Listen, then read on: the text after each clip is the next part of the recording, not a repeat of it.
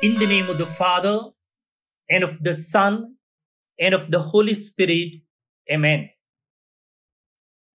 My dear brother and sister, fraternal greetings to you from the Carmelite Fathers, and warm welcome to Carmel Light, reflection on the day's readings. Today is the 8th of February, Wednesday of the 5th week in ordinary time.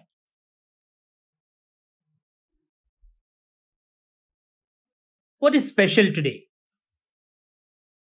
Today we mark the day of prayer and awareness against human trafficking. How this celebration came about?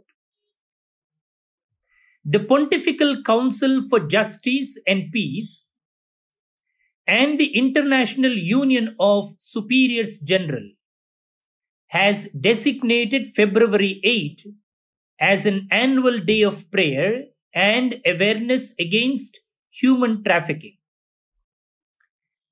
February 8th is the feast day of Saint Josephine Bakhita. On this day, Catholics all over the world are encouraged to host or attend prayer services to create greater awareness about this phenomenon. Now, let's try to understand the saint of the day. On 8th of February, we celebrate the optional memorial of Saint Josephine Bakhita. Who is she? She is a Canossian sister. Lived 78 years. Saint Josephine was born in the year 1869 into a wealthy Sudanese family near Darfur. She was kidnapped when she was 9 years old and forced into slavery. Her kidnappers named her Bakhita, meaning fortunate in Arabic. She was sold and resold, beaten and tortured by her owners until 1883, when she was purchased by an Italian council who treated her well. He brought her to Italy to work as a nanny. In 1889, the Italian courts ruled that Bakhita was enslaved illegally and declared her a free woman. She became enamored with the Catholic faith and chose to stay in Italy.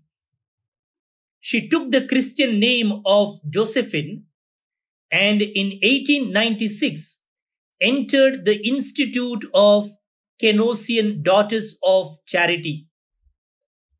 She was affectionately called a Black Mother by the Italians, and her amiable spirit and warm heart won the admiration of many people during her 50 years of religious life. She died on February 8, 1947 in Italy, and she was canonized by Pope John Paul II on October 1st in the year 2000. She was the first native Sudanese to become a saint. Saint Josephine Bakhita, pray for us.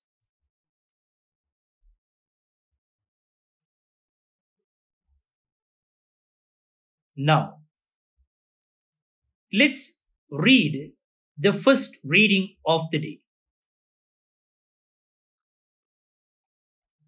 A reading from the book of Genesis. chapter 2, verses 4 to 9, then 15 to 17. In the day that the Lord God made the earth and the heavens, when no bush of the field was yet in the land, and no small plant of the field had yet sprung up, for the Lord God had not caused it to rain on the land, and there was no man to work the ground, and a mist was going up from the land, and was watering the whole face of the ground. Then the Lord God formed the man of dust from the ground, and breathed into his nostrils the breath of life, and the man became a living creature.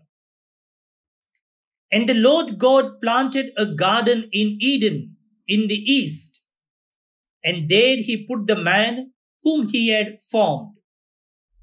And out of the ground the Lord God made to spring up every tree that is pleasant to the sight and good for food.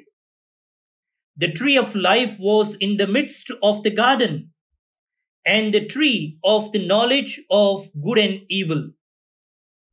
The Lord God took the man and put him in the garden of Eden to work it and keep it.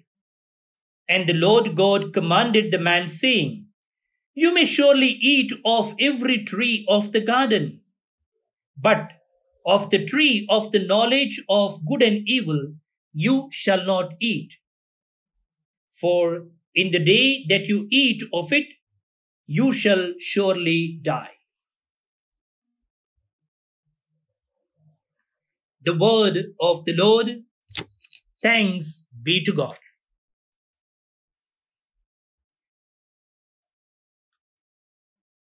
My dear brother and sister, imagine that you have taken a hiking trip in the mountains. While standing at the foot of the slopes, you become absorbed by the surrounding forest and its wildlife.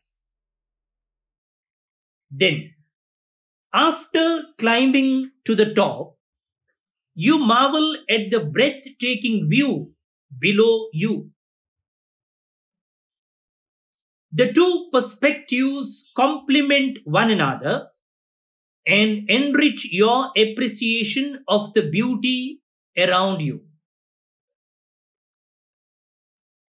In a similar way, my dear friend, the opening chapters of the Bible present two different accounts of creation. Two accounts that enrich us by their distinctive points of view. The first account gives a panoramic view of the universe as it was created by God. This view from above emphasizes the sovereignty of God and highlights the effortless manner by which He brought everything into being. The universe is created with magnificent order, with man and woman as the crown of this creation. The second account offers a view from below. God is described in personal human terms, planting a garden for the man who is His precious creation. Like a skilled potter, He forms man, that is Adam, from the mud, Adama, of the earth, and breathes life into him. This account is filled with indications of God's personal love, man and woman, whom He created with such care and mastery. These two accounts come from different periods in Israel's history. The second account comes from the Yahwist tradition, named because of a preference for using the term Yahweh or the Lord, which produced it in the early 10th century before Christ during the time of King David or Solomon. The first account comes from the tradition of the priestly writers in the 5th century when the Israelites were returning from exile in Babylon and wanted to establish their unique identity among the peoples. So what are we saying? That in the book of Genesis, there are two accounts of creation. Yesterday and day before yesterday, we saw the first account of creation. And this account comes from a tradition called priestly traditions. Today, we read a different account, or in other words, second creation account from the same book, that is Genesis.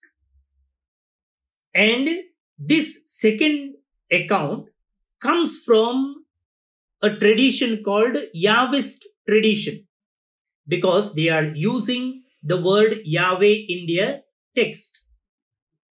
That's the difference. Again, I say, in the book of Genesis, there are two accounts of creation. Today, what we read is from the second creation account, and that comes from Yahwist tradition. The first account that we find in the first pages of the Bible comes from priestly tradition. That's all. Brothers and sisters, we have benefited greatly over the past century from the work of biblical scholars who are unlocking the treasures of divine wisdom contained in Scripture. Why not read some of the commentaries on the books of the Bible? Why not attend some classes or courses on Bible so that we have a deeper understanding of the background of the Bible? As we understand the background of the scriptures more clearly, we can come to a better appreciation of its original meaning, and that can only help us apply its teaching to our lives.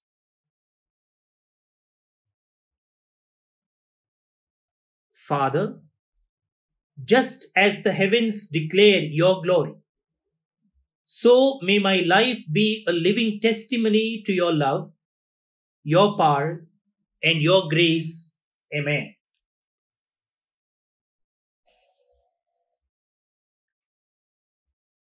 My dear brother and sister, the responsorial praises God for giving food to all the creatures that God has made. It also speaks of God's sending forth the divine spirit, that is Ruah, that is part of the creative force and the sustaining force within creation. This recalls God breathing the Ruah into the Adama and the first human being coming forth, that is Adam. Let's pray that psalm now. Your response: Bless the Lord, O my soul. Bless the Lord, O my soul. Bless the Lord, O my soul. O Lord my God, how great you are! Clothed in majesty and honor, wrapped in light as with a robe.